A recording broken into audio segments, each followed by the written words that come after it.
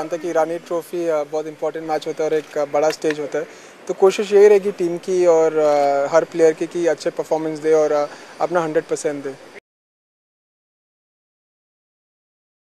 मुझे लगता है हर प्लेयर बहुत इंपॉर्टेंट है उनकी टीम में। सभी इंडिया के लिए खेल चुके हैं और सभी काफ़ी सक्सेसफुल प्लेयर्स हैं। Virendra Sehwag is a legend, he is as good a cricket as you'll see around in international cricket. तो मुझे लगता है कि बहुत इंपॉर्टेंट रहेगा उनका भी विकेट, लेकिन हर विकेट काफ़ी इंपॉर्टेंट है।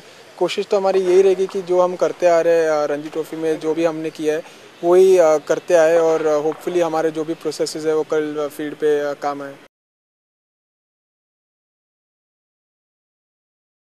Well, I think team's pretty much there. We haven't decided the 11 as of now, but hopefully, once we know we'll decide tomorrow once we have a look at the pitch in the morning.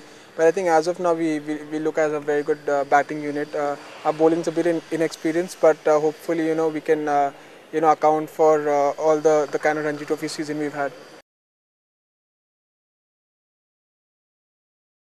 Obviously, Ajit not being there is a bit of a setback, but I think the fact that Dhawal's been bowling exceptionally well and we've been batting pretty well, and obviously Ajinkya and Rohit coming back, hopefully we have a strong enough side to beat the rest of India team this time around.